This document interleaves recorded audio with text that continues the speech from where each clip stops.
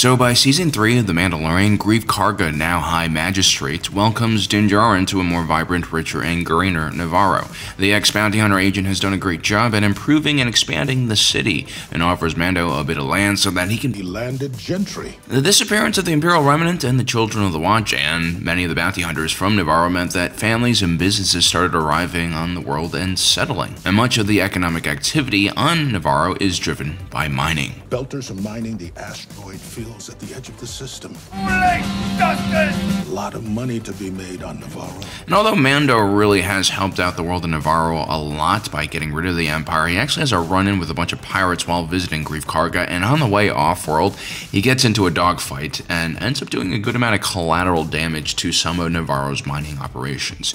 This could cause some instability in the planet's future. Seems like wherever Mando goes, trouble follows.